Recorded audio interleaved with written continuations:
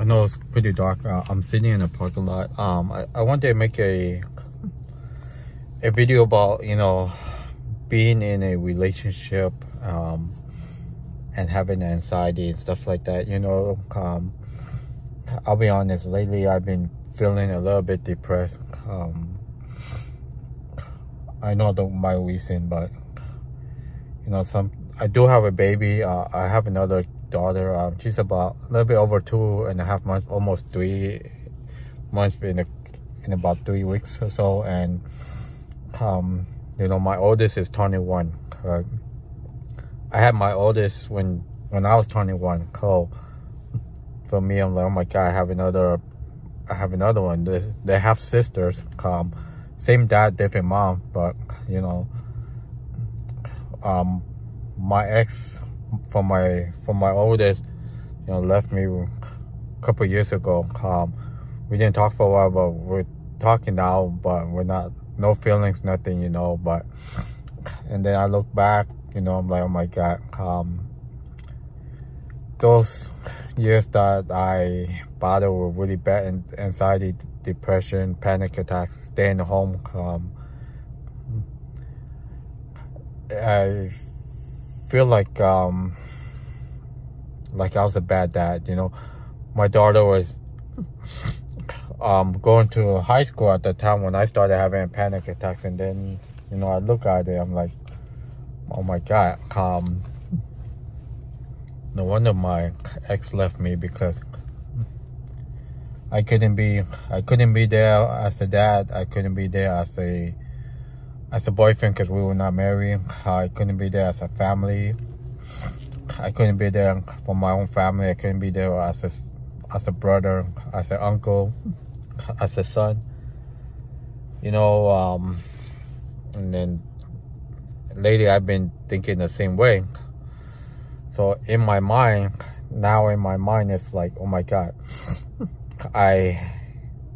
my anxiety been pretty high again. My parents are getting old. My parents are like going in and out of the ER, and that's increasing my anxiety as well. I'm not gonna lie. And then I worry about, a lot of stuff. My daughter, my oldest, is in college now. She's been in college for a couple of years. And, I worry about, of course, I still worry about her, even though she's old, and she tells me, don't worry about me. But I still do, because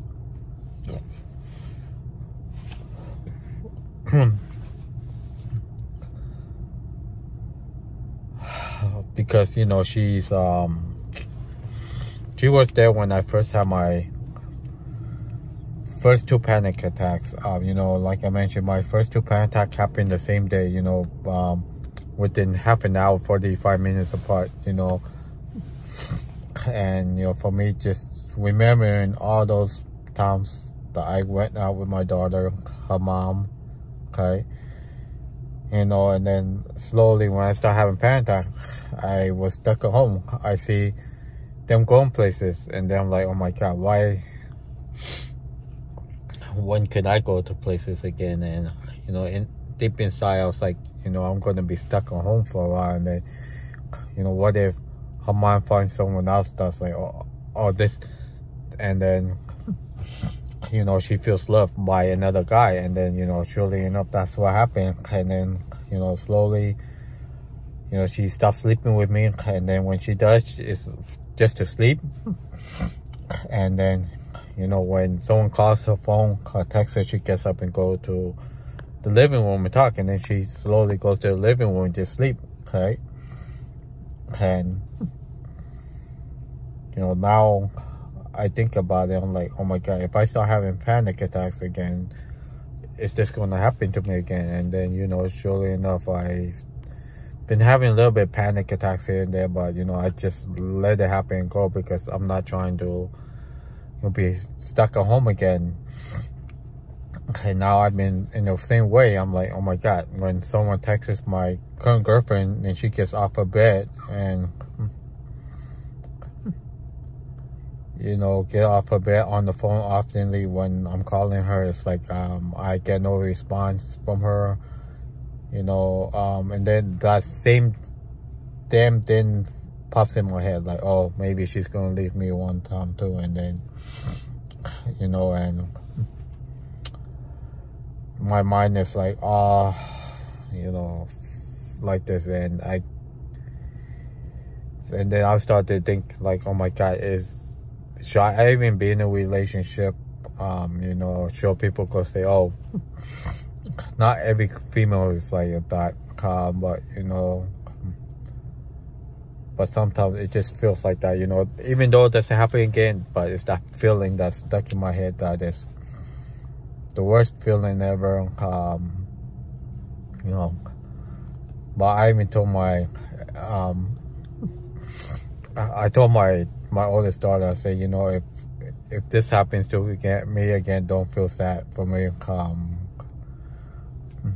you know, because if I'm not meant to have a girlfriend, I'm not meant to have a girlfriend, you know. Maybe I'm meant to be single for the rest of my life till I'm buried, till I'm like pass away, you know. As long as, you know, as long as I live, as long as I can, that's all that really matters. As long as my kids are healthy, my family's healthy, you know, maybe that's all that should matter. You know, and like, you know, if someone has to cheat because I'm going through something, maybe that's the way it's supposed to be for me, you know. People tell me everyone has a hard life, but not everyone has lived in my shoes. And believe me, since I was 12 years old, I already been through so much that, you know, people that were 12 years old wouldn't even believe. When I was 12 years old, I already cut school. I found out I had learning disability. I wanted to be a doctor before. Then I started thinking, oh my God, if I have a learning disability, how am I going to be a doctor? Who's going to want me as a doctor? With who's going to trust a person that has a learning disability to be their doctor? And then, you know, I was like, just like that. But no. And then I was good in sports. You know, I could have played basketball. I was good playing football. When I was young, I was always liking playing catch. And, you know, for PE, when I was actually in school, my PE teacher said if I can keep a good grade, at least a 2.0, I could have been in the middle school playing basketball. But, you know, I messed that up. And, you know, I kept thinking back, oh my God, what if I stay in school and I was able to play high school basketball and college, and who knows, maybe I could have been in the pros. Never know. But, you know, sometimes I look back at all the times I messed up, and I say now it's slowly catching up to me. So, you know, people ask, why don't I drink? Why don't I smoke? Just because I'm Asian, people expect me to smoke, but they don't know. Just because deep inside I messed up in my past, and I don't want to go around smoking and drinking to do something else stupid. I'm not saying everyone that drinks and smokes is doing something stupid. I already had enough of messing around when I was younger. Now that I'm older, I'm trying to do right for all the mistakes I made in my own past. You know, I have friends that caused trouble when they were my age, and now I don't know where they're at. Some of them went to jail, some of them are who knows where. Like, you know, my best friends from when I was younger, you know, we were all one big happy family, like close friends, right? About 30 of us, and they all went separate ways. As they got older, they started, you know, fighting against each other. And then, you know, I moved out from that city, and I moved to about almost an hour away. And when I go back to the city, I visit my old elementary school, my old middle school, and then I look, you know, my old neighborhood. I just close my eyes, I can just see my old self, you know, those moments of me growing up like a learning pain, you know.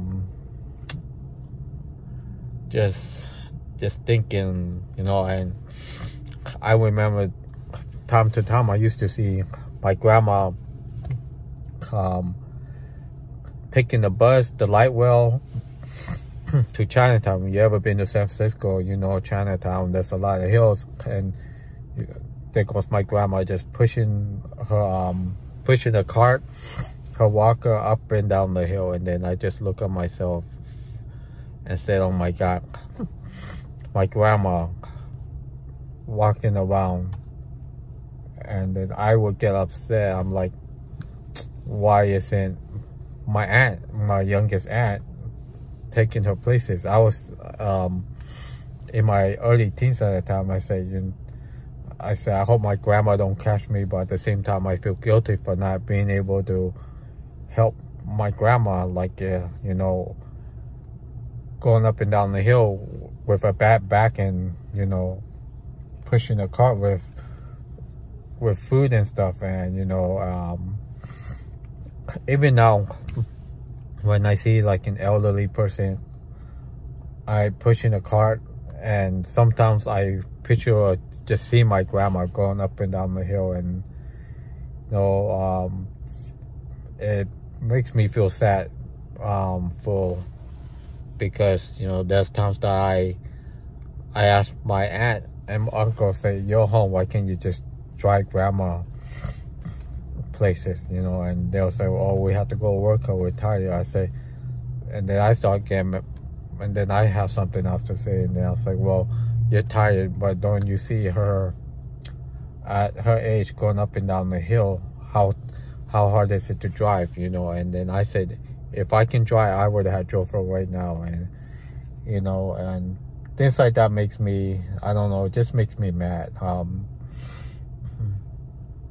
You know, I'm more upset about myself than anything. When I mess up, I am, on one little thing, I am mad at myself. And it takes me time to forgive myself, you know. And the other thing that upsets me is when someone makes a mistake, and they say, "Oh, everyone makes a mistake." But when I make a mistake, it's like I made a big mistake, even though if it's the same mistake. That's one thing I hate the most, is when someone says, "Oh, you made a mistake." But when I tell that person, you know, "Oh, you made a mistake," and then they just laugh it off, say, "Oh, everyone makes a mistake," you know. In my head, sometimes I start wondering, like, am I meant to be around people, or people just wants to point out my mistakes? That's why when I had a learning disability, I just didn't want to go to school, because I didn't want to deal with anyone pointing fingers at me, you know. I didn't want my classmates to say, "Oh, he's stupid, he's slow, he's," you know. We learn it faster. We don't want someone to slow us down. And then my mind's like, you know what? I'll do everyone a favor. I'm not going to school anymore. When I stop going to school, I find my way out of school. You know, I would climb the fence. I would dig a hole under. Whatever way I can get myself out of school, I work. I learned the transit system in San Francisco. What time the bus goes here, which bus I can take to go here, how to avoid, you know, the school security guards, what time they do the rotation, every little thing that I can do. When they call my house, this is back in the 90s, right? When you just had dial-up internet, you know. If someone calls when you have dial-up internet, you know, you lose connection. So we pay for an extra phone line. So I went to the office, and I told the school, like, "Oh, we changed our phone number." So they used the phone number that, you know, the internet goes to. So if they call, I would be the one that picks up. And if they say, "Oh, your son or your daughter with this name hasn't been to school," I just pick up and say, "Okay," and that's it. And I just make sure I read the whole message before I hang up, so they don't call back, you know. So I did every little thing possible to get my way out of trouble, like, you know, not trouble, I was already causing trouble, but I mean, like, I would do anything to get myself out of getting caught. And I have never got caught, like, you know, cutting school. But one day I just told my parents, like, you know, I straight up told my parents that, you know, I'm not doing it good in school. And I'll be honest that, you know, that guilt, every time I cut school, those years I cut school, I hear my cousins and his sister, like, showing the report cards, like, oh, we're getting like C's and B's and A's, where I'm over there getting all F's. And then I was like, and then, you know, I hear their parents, like, oh, so proud of them getting like good grades. And then here I am going home with, like, oh, I don't have my report card, I thought they sent it to house, etc., etc. And then I told my parents, like, I got tired of hiding it. I told them, and then of course my parents got upset. I also got upset myself because, you know, for then the disability get to me. And,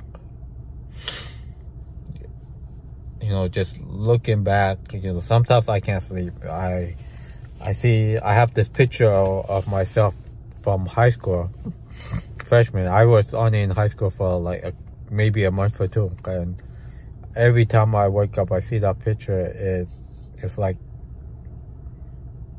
you know, I put my hand in a fist and just get upset, like I really messed up. And,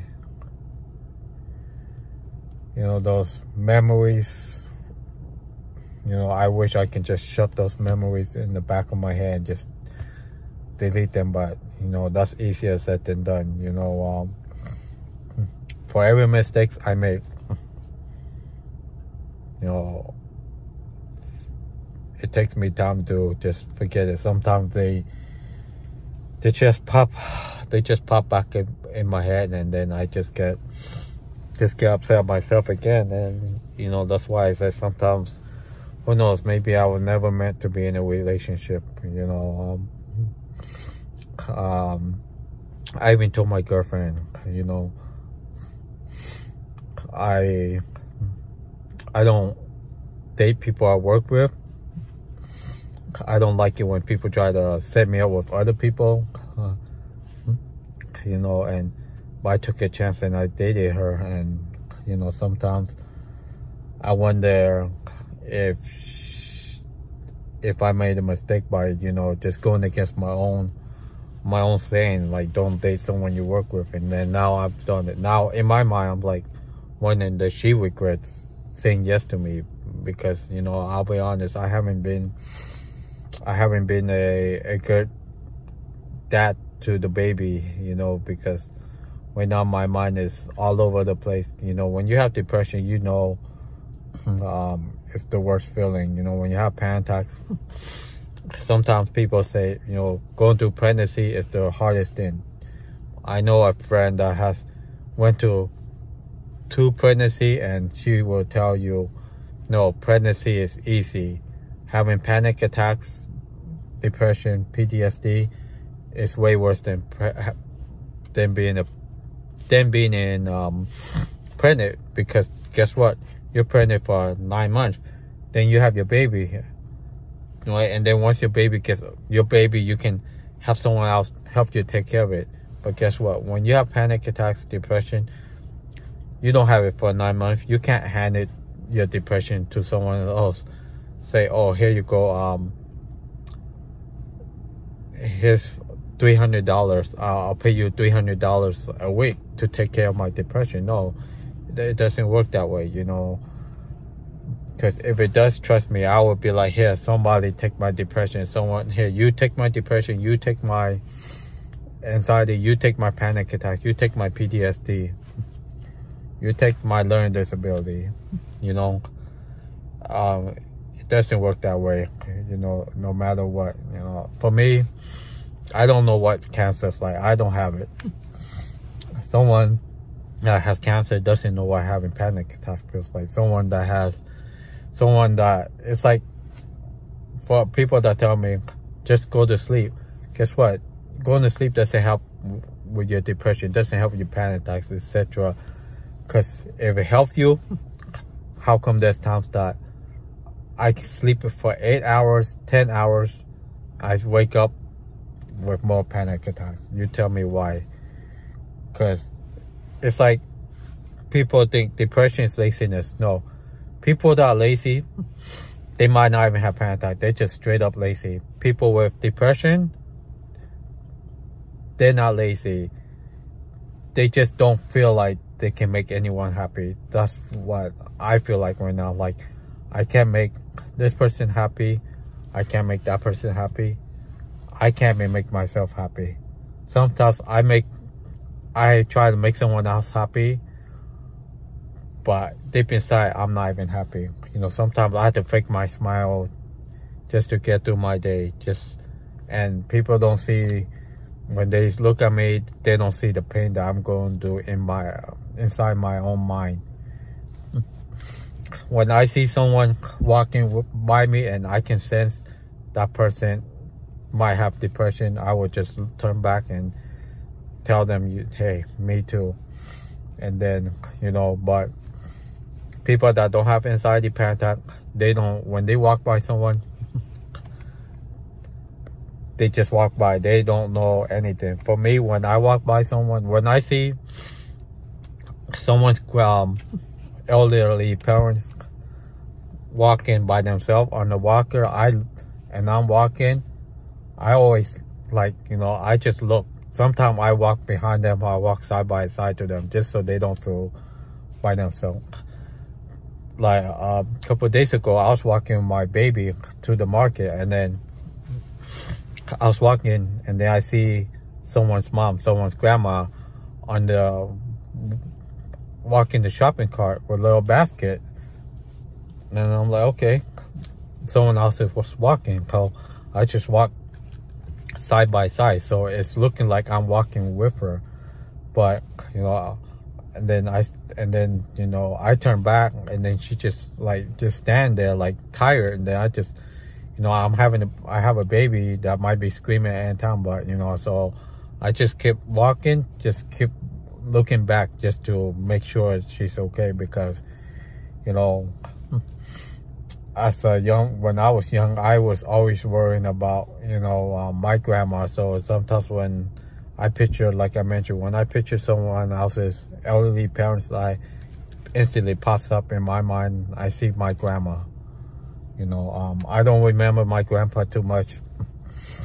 I remember my grandma a lot. Sometimes I hear my mom talking about my grandma, and then my mom will start thinking about her mom, and, you know, and then I start worrying about my mom, because my mom is getting old too. You know, so, and when I see my mom, I see my grandma, because they look alike. We used to own a business years ago, and there was this lady that reminds me of my own grandma. The face, how she has a hunch in the back. She walks around collecting cans. How when I'm drinking water, soda, whatever, I will run to her and just, you know, say, oh, here's some cans for you, and then, you know, and that's it. And, you know, she just looks at me, just like bow down, and then I'm like, oh my God, it just reminds me of my grandma. You know, sometimes people look at me, and they look at me, and my face say, this guy doesn't look like he cares about anybody. But, you know, sometimes people would think about me a certain way. I try my best not to care, but you know, those people don't know the pain that goes through my own mind. You know, I'm 43 years old, and, you know, I can picture myself back all those times I messed up. But no matter how many times I messed up, you know, my family, I will always be there. I always worry about my family, and when something bothers me, I don't really tell people, because I always get that feeling like someone will say, oh, who cares, just go to sleep, or, you know, everyone has problems, you know, stuff like that. But anyways, that's, you know, that's how I feel like, you know, sometimes I feel like, do I deserve to be in a relationship? you know, and then, you know, sometimes I see a couple, you know, just happy, laughing, hugging, and then I'm like, and then I just take a quick breath, and like, you know, like maybe one day that can be my girlfriend and I again.